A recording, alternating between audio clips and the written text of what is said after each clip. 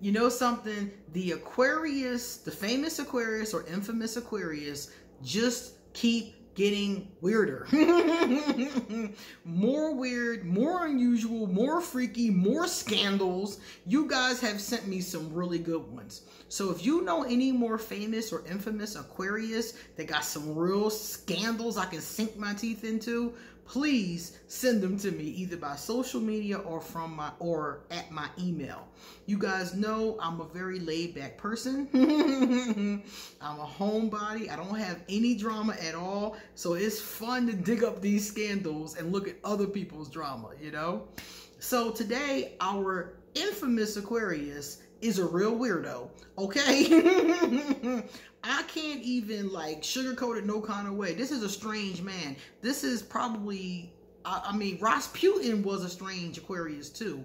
But this Aquarius, I think, got Rasputin beat, actually. He's even stranger than him. So let's do the introduction, and I'm going to tell you about the weird bull. I'm Queen Alset Haru, and thank you for joining me for another wonderful edition of Ask an Aquarius. If you haven't already, please hit the red subscribe button and smack the bell. Also, if you like this video, please give it a thumbs up. Pass it on to somebody else who might like it too. And leave us a positive comment in the comments section. And please stick around to the end of the video, because at the end, I'm going to read out 2 of my favorite comments from previous videos. And one of them might be yours. If you would like to get a reading done, please email me, and any of my other information, including my email, is underneath this video. So let's talk about the weird bull, okay? His name is Carl Tanzler.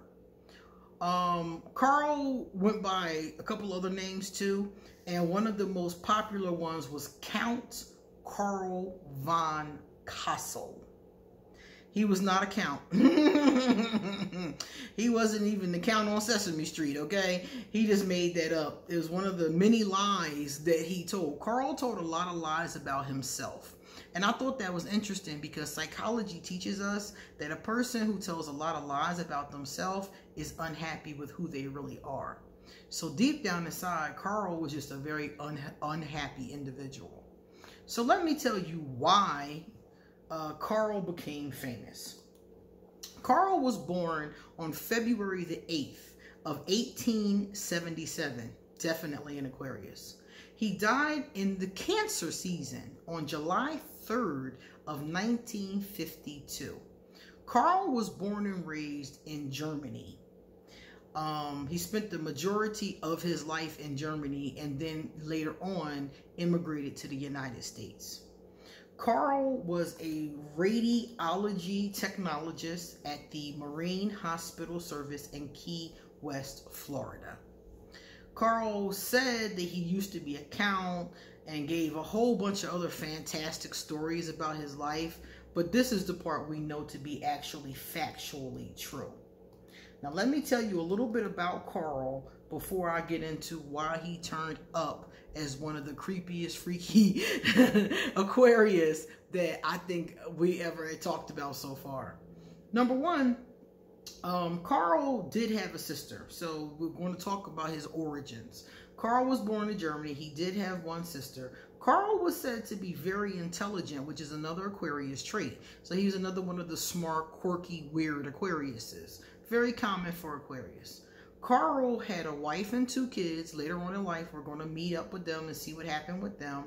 One of his children died, and the wife and the other kid immigrated also to the United States after a while. Carl was said to be very opinionated. He was also said to be an egotistical loner. Don't that sound, Aquarius? Opinionated, egotistical loner. Now, a lot of us don't. The ego part is iffy, but a lot of dark and gray Aquarius do have a big ego issue. So he was this egotistical loner who often lied about himself. Carl had, or he said that he had, prophetic dreams. Okay. He also claimed to be a medium. Now, this could be true, because a lot of Aquarius, no matter how sane we are or not, no matter how unusual we are or not, a lot of us have the tendency to have prophetic dreams, and some of us may have mediumship. Some of us are empaths, so it's very common for an Aquarius to have spiritual abilities. So this could have very well been true, or Carl could have made it up, because as we see, Carl likes to make things up. But this one, I believe, because of the fact that he's an Aquarius. So it says that he immigrated to the United States in 1926. And let me see. He immigrated to the United States without his family. They came later. And when his family came, Carl left, which I thought was like, wow. So it was obviously a problem in his relationship, and they didn't really go into it. I guess I'd have to look a lot deeper. Somebody said that Carl actually wrote an autobiography, so maybe it might be in there. But basically, he left. He left them. They were living in Florida, and he left the city they were in to go to Key West, Florida, and started to work at the hospital that I was telling you guys about. Now, this hospital was a hospital that had a lot of tuberculosis patients. And during that time, if you got tuberculosis, it was pretty much a death sentence. Some people did live, but it was like towards the end, and it was very infrequent in the beginning that you would live. At 55 years old, he is still working at this hospital, and he falls in love with 21-year-old Elena. She is a patient who has tuberculosis. So Carl tried to cure her. He's a radiologist, but he claims that he has some kind of a secret recipe weapon that can cure tuberculosis. And of course, he tries to use this remedy on her because he is, and they said he fell in love with her, but I think it was more of like an infatuation, because remember when I told you guys he said he had prophetic dreams?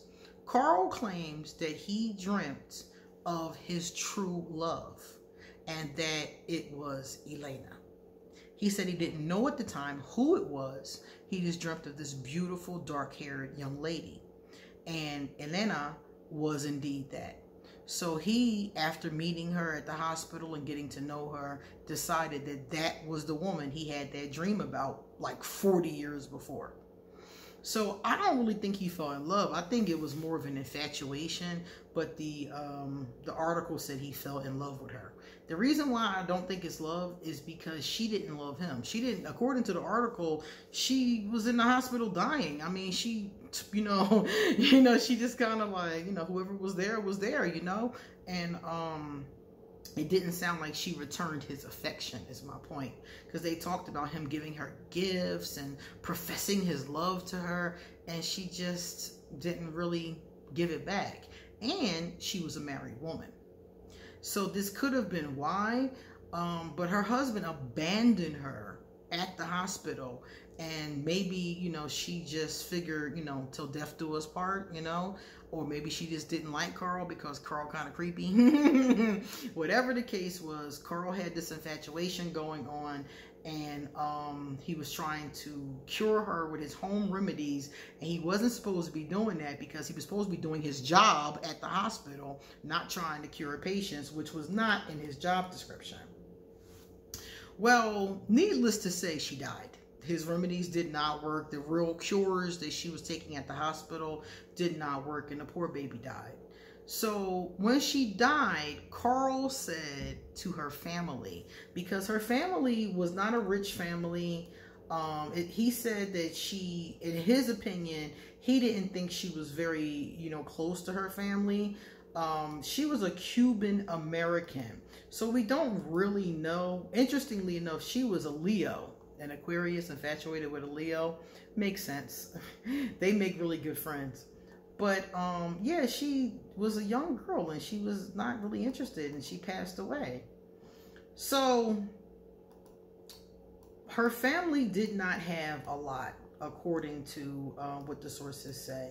So Carl went to her family and he told them, he said, look, I know you don't have a lot. I am willing to bury her. I'm going to build her a mausoleum where you can come and pay your respects so that she can be put away properly, you know? And the family didn't think much of it. They just thought he was some guy who, you know, had a thing for her and, you know, he was going to pay for the burial, you know? Not too many people would refuse if you offered to, you know, pay for somebody's entire burial. And they probably didn't think much of it. He'll pay for it. He'll go about his business. But this is where he gets creepier. This is where the infamous came to his Aquarius. Because after he did pay for everything, he got her a mausoleum, he had her entombed in the mausoleum, and then Carl started to go talk to her at the mausoleum pretty regularly. They said that he would be sleeping inside the mausoleum with her. He'd be in there talking to her, sleeping by her, reading to her, you know, all kind of stuff like that. And I was just like, wait, what? So not only did you know, he got her body and put her in this mausoleum, now he's hanging out with her corpse, like chilling on a Saturday. And I'm just like, okay, Carl has really lost touch with reality. So for 2 years, he did this. He, you know, did this, and he was coming there. He was trying to preserve her body with his own home remedies once again. So some kind of way he was, you know, trying to preserve her body so she would last as long as possible, and he would go in there and spend time with her. I can only imagine what the smell must have been like. I'm just like, this guy is really obsessed. So he did this for 2 years. After 2 years, Carl said that Elena spoke to him from the grave. Here we go again with this supposed mediumship. She spoke to him from the grave and told him to take her home with him. Okay? So Carl steals her body. You heard me right. He stole her from the cemetery. Took her to his home to be his wife. Okay, so Carl has gone off the deep end now. So 2 years in, you know, he's still, you know, dealing with this unhealthy obsession. He takes her home, and according to what people say, because mind you, we get this information, you know, from Carl, and we get it secondhand too from the cops that ended up seeing this when they came in. Apparently, he was taking care of her. He was, you know, he was basically trying to preserve her. He was doing things with wax. He was using all kinds of different methods. I'm not going to get into it because it's very gruesome, very gruesome. But if you want to know more, all you got to do is punch in his name, and YouTube has a couple videos on him, and he does have an autobiography if you want to know more beyond that. But basically, he was doing things to preserve her body. And some people think that he was being romantically intimate, if you get my drift, with her body. So he's preserving her body, and he's reading to her. He's doing everything that he can to, you know, some little boy said he saw Carl dancing with her body. So Carl was basically, you know, living out a full imaginary life with this lifeless body. And as she was decomposing, he was, you know, using wax, and they said kind of like a paper mache, you know. He was basically doing what we would call crude embalming methods, you know, to keep her body fresh as long as possible, and then covering up and, you know, changing, you know, and using perfume, they said, to cover the smell and things along those lines. So bust this, y'all. He lived with this body. Now, she's been dead for 2 years. He's been at the cemetery for 2 years. For 7 more years. Altogether, that's 9 years. So for 7 years, he had her in his home, in his bed, in his living room, you know, pretending like she was his wife. Okay? She had some issues happen with her scalp. They said he made her a wig out of her own hair. You know, he was really on some creep stuff, you know. This reminds me of like that movie, you know, Silence of the Lambs, you know, that kind of a vibration. But he, according to the history books, he never killed anybody or did anything other psychotic, weird kind of thing than just this. This was the only one. And I'm like, this was more than enough.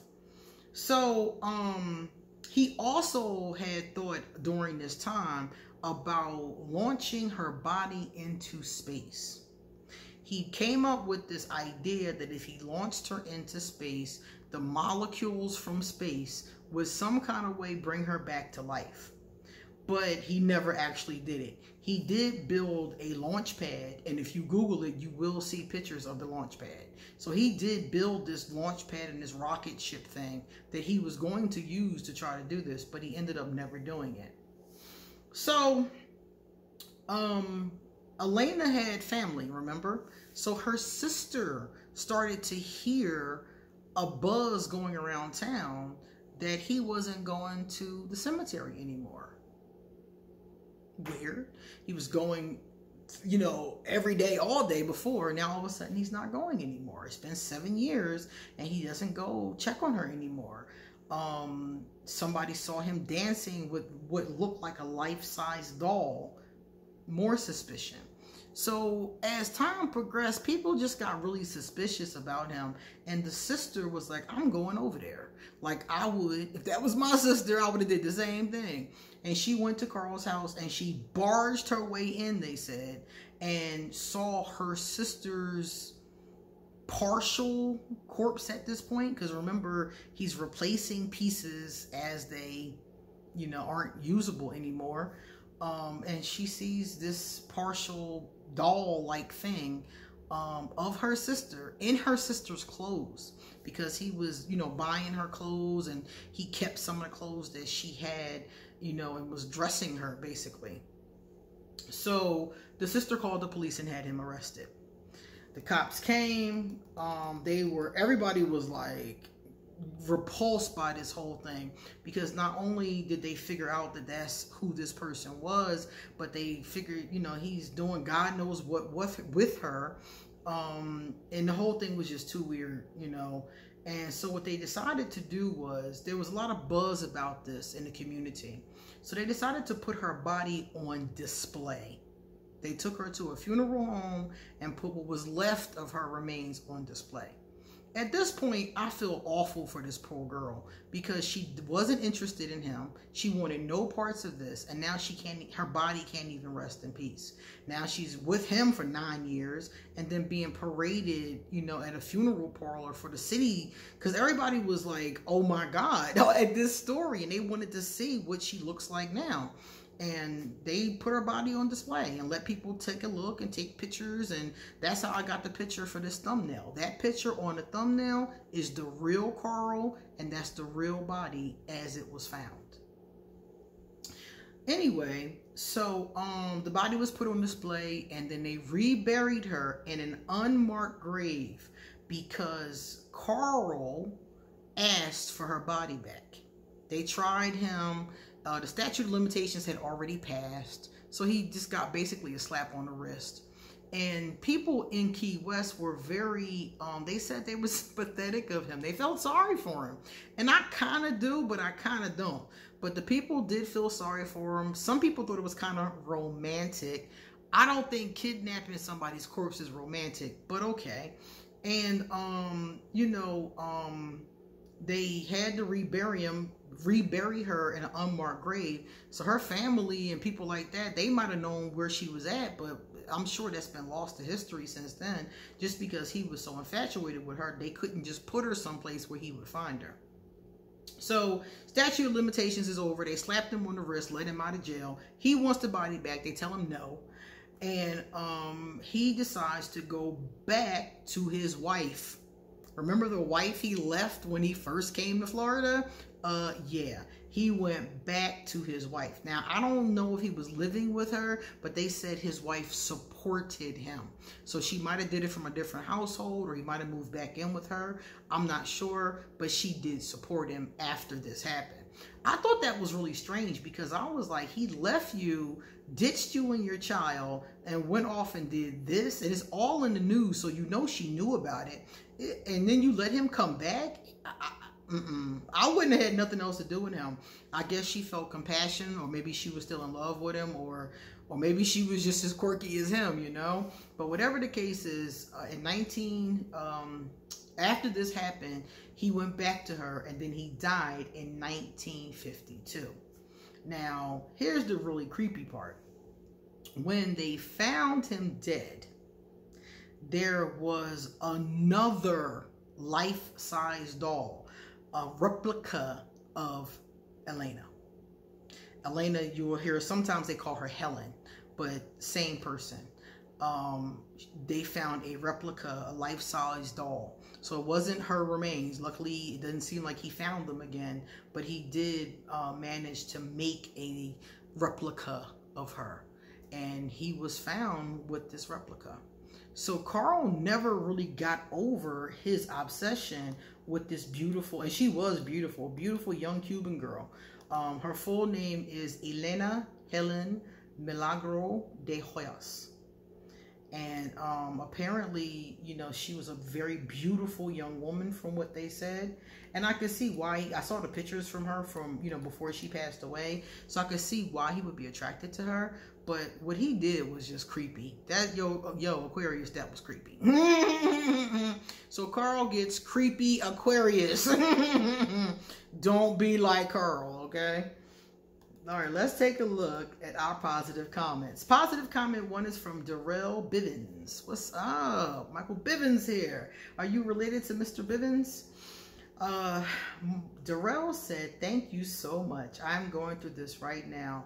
Releasing the emotions does not come easy for me, but you dropped a few golden nuggets that were timely. Much love. Oh, you're welcome, Mr. Bivens. You know, you running the show, Belle Biv DeVoe. You might not even know what I'm talking about, but there used to be an old group called Belle Biv DeVoe, and Biv was Michael Bivens. So if you know, you know. If you don't know, you might want to look that up. But thank you so much. I'm really glad that I was able to help. You know, emotions are not easy, but it's very worth it to work through them. Thank you so much. Aqua Leo Flowers has another comment for us. She said, talk about being in instant tears. Oh, this was genuinely very good. And to start, I forgive myself for the years, decades of low to no self-worth. Healing is worth it. She's talking about the situation with Will Smith and Janet Hubert. So if you're interested to see more about that, I did a video. It's either already out or it's going to come out after this video, depending on how I line them up, and you'll be able to check that out. So it's about Will. It's a picture of Will in the thumbnail, Will Smith and Janet Hubert. And basically, to make a long story short, they had a long 30-year beef, and they were able to reconcile it. So I talked a lot about it because I thought it was beautiful. All right, Aqua Leo Flowers, forgiving yourself. That's the first person you should forgive. In all situations, forgive yourself first. All right, guys, come back soon because I got a lot more to say. See you later.